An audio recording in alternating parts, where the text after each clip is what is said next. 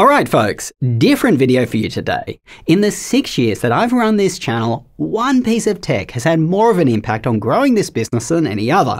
Our network attached storage. It completely changed the way we make our videos, making us far more efficient. It also allowed us to expand the team with members from Norway, the United Kingdom and India, all collaborating seamlessly together.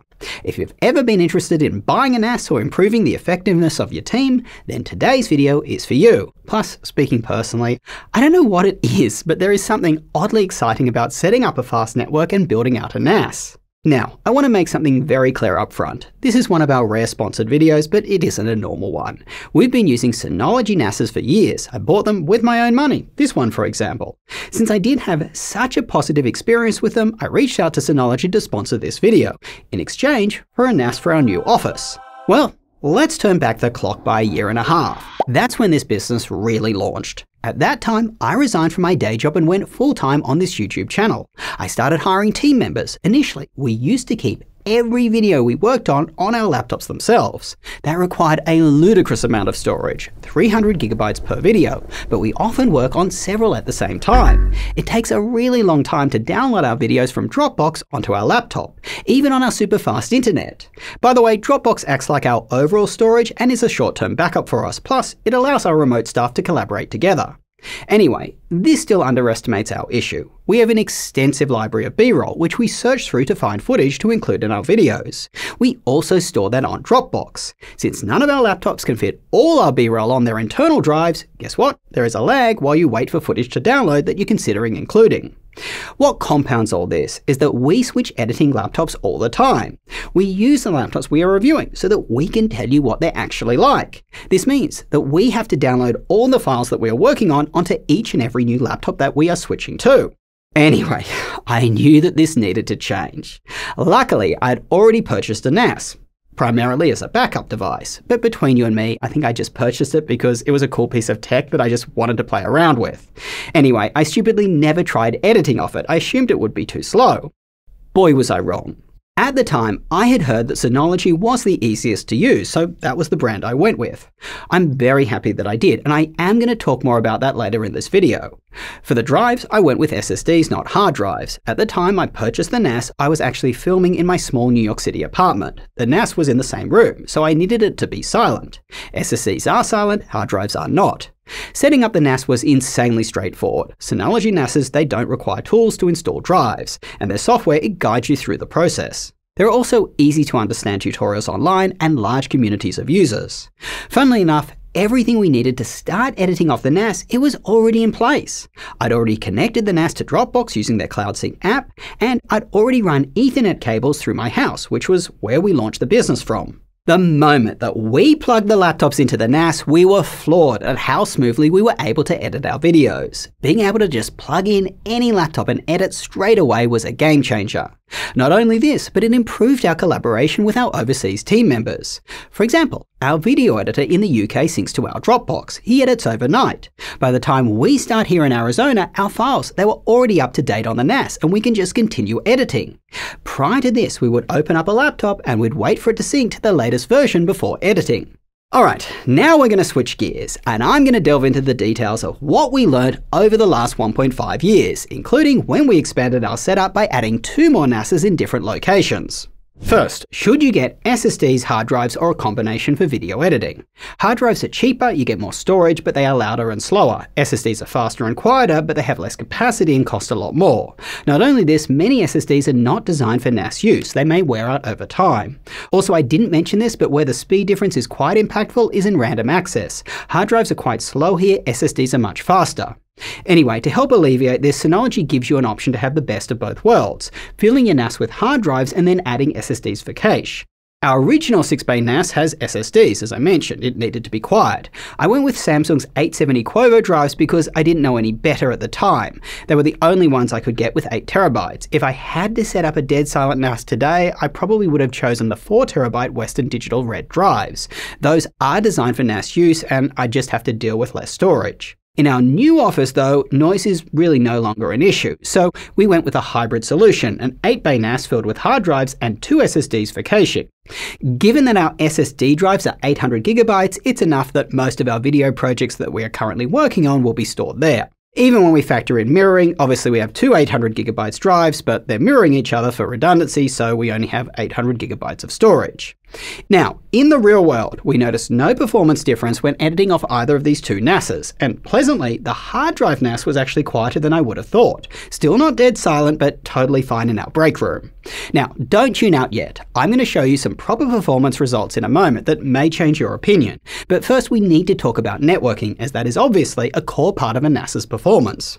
The first choice is what network speed you want to hit. The main ones right now are 1 gigabit, 2.5, and 10. The speeds that you need to effectively edit off a NAS, it really depends on what your footage is and what you are editing. Are you overlapping multiple 8K shots together, or are you just chopping up a single 4K file? For us, we record at H.264 4K 30fps at 8-bit. This requires a bandwidth of 100 megabits. Oftentimes though, we do splice and layer multiple clips together, which increases this. We have thoroughly tested all different Ethernet speeds, and here is what we found. When editing from the timeline, 1 gigabit is actually totally fine. We notice no difference stepping up to 2.5 or 10.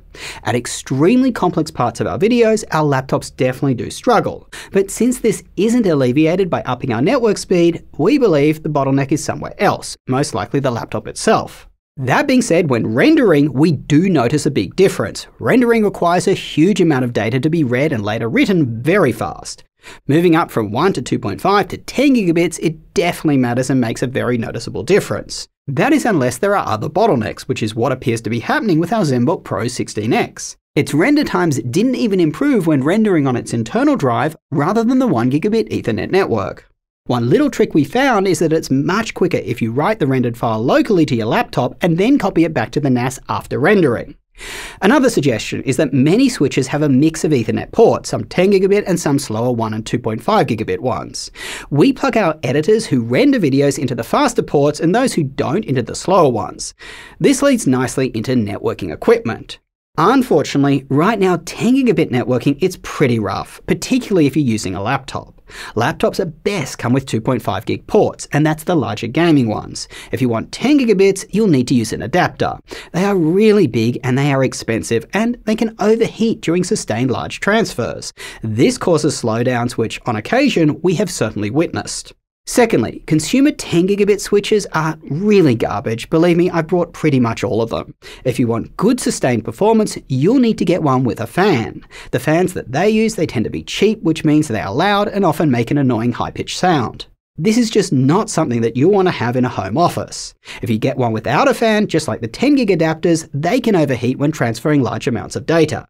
Heck, I placed my home one on a laptop cooling pad to at least give it some airflow. And of course, to do 10 gigabit, you need to have the right cables. There are three main cables: Cat5e, which is the oldest and is technically only rated for 1 gigabit networking; Cat6, which is rated for 10 gigabit to around 100 feet; Cat6a for 10 gigabit to around 300 feet.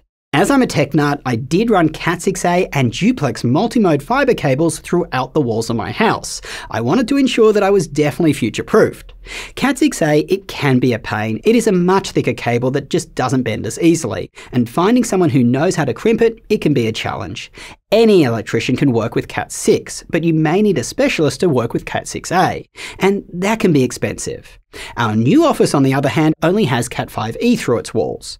With this all said, let's now revisit performance and take a look at what kind of difference all these different cables, networking equipment, and different NASs and the different setups they make. To fully test everything, I did bring my home NAS into the office. By the way, I haven't mentioned this, but the reason I do keep a NAS at home is because I edit the videos there often late into the night, and it is a lot more comfortable to do that there than here. When it comes to performance, I'm going to show you some numbers up on screen. These were taken from Blackmagic Speed Test. That app shows you what size and type of footage can be edited off the drive it's testing. Keep in mind, if you are layering multiple pieces of footage together, as I said, you'll need to multiply these numbers accordingly. Also, it only shows you sequential writes and read speeds. Random writes and read speeds do matter too, as I said, but it's a good basic test. When we stack rank our results by write speeds, here is what we found. The slowest result was when we limited ourselves to 1 gigabit networking. That was followed by 2.5. Once you move up to 10 gigabit, under every scenario speeds were a lot faster, even when testing over Cat5e cables from the break room to my office, which is around 50 feet. This all being said, we did notice very large gaps in write speeds depending on the setup. Read speeds were pretty much always the same, always getting close to the 10 gigabit cap. By the way, we're still researching why read speeds were so much better than write. If you know the answer, please post a comment down below. Anyway, what we found was to reliably get the faster speeds, the SSD NAS combined with very short Cat5e cable runs or using Cat6 is what is needed. The hybrid HDD and SSD NAS did well, but it was a step back. It never got within 200 megabits of write speeds of the pure SSD NAS. This kind of makes sense. The hybrid NAS uses an NVMe cache drive with 1000 megabytes of write speeds and 3000 megabytes of read speeds. And although it has two of them, as they mirror each other, their speeds don't change. The SSD NAS has 6 drives, of which one is used for parity. It can write at around 2500 megabytes per second, so a good amount more. FYI, a bit of computer science, there are 8 bits to a byte, so to max out the write speeds of our 1 gigabyte per second cache drive, the one that is in this hybrid NAS, we'd need more than 8 gigabits of bandwidth. I said more than because data is transmitted with packet headers, which is a little extra data. To max out our SSD NAS, we need at least 20 gigabits of bandwidth. Anyway, you can see that the SSD NAS can more fully utilize our 10 gigabit connection. The only time the SSD NAS did poorly was when it was tested from my office, which, as I said, is a longer Cat5e run. Now, you may notice that some Cat5e runs do well from my office. So I used iPer3 to measure networking performance from my office to the NASes. What we found was that Cat5e can indeed hit close to the max networking speeds of 10 gigabits, but not always. It's just not as reliable as a closer Cat5e run or using Cat6. Both of these almost always hit the max 10 gigabit transfer speeds. Finally, let's talk Synology. There are a couple of things that I do want to call out that I think are either misunderstood or unknown.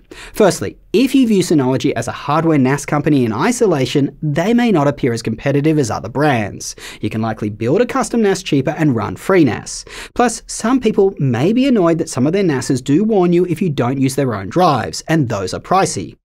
This is not what Synology's value prop is. If you buy everything from Synology, you only have one place to call regardless of whether your issue is with the NAS, the drives, or the software. From a business owner's perspective, that does have huge value. Secondly, Synology has lagged in one key aspect of their NAS's hardware. Many of their NASes, their cheaper ones, they only use 1 gigabit Ethernet speeds. Good news, new NASes are coming out this year with 2.5. And by the way, Synology does support SMB3, which allows you to pull multiple Ethernet connections together for more bandwidth. So you could connect 2 or more Ethernet ports from your NAS to your switch for faster transfer speeds. That's assuming that your switch to your computer can support those higher speeds. Think about it like a highway where each lane is limited to a certain speed, but you can transfer more goods by using more lanes. Lastly, and this is a big one, with Synology, we don't need to use Dropbox, and that saves us huge dollars. Dropbox currently charges us over $1,100 per year for 4 licenses. That's expensive. With Synology's Drive Share, we can sync between our NASes directly. There is no additional charge for this. If you have users that don't have a NAS, don't worry, Synology does have the option for them to still access the files remotely, just like Dropbox's client would. We just switched our editor in the UK to use a third Synology NAS, and we're currently moving to this solution. So let's wrap. My overall recommendation is the following. If you're looking to set up a fast network for home or office and you are running fresh cables, run Cat6, not Cat6a. There is likely no need for the added headache of Cat6a unless your space is obviously huge or you're an enthusiast. In that case though, consider running fiber. For home users, be satisfied with 2.5 gigabit networking gear. You can upgrade your equipment later on. I'd only go 10 gigabit now if you can place switches in closets, so you can get ones with fans. Oh, and if you're using desktop computers, not laptops, carrying adapters everywhere with you, as I said, it is annoying. If your space is already wired with Cat5e and you want 10 gigabit, it does work, even though it may not always give you 10 gigabit speeds. From a cost perspective, it's probably not worth ripping out and replacing the cables unless it's really causing you major issues. And when it comes to Synology, please consider that with them, you are likely spending more upfront for less ongoing costs like Dropbox as I mentioned, and less headaches in the future having to work with multiple different companies if you have issues. Well, that's all I got for you. If you want me to push the envelope and try 25 gigabit or higher networking speeds over fiber, then leave a comment down below. If we get to 1,000 comments, I'll do it. And guys, I really do want to do it. Till next time, go do something awesome with your day, and I will catch you later.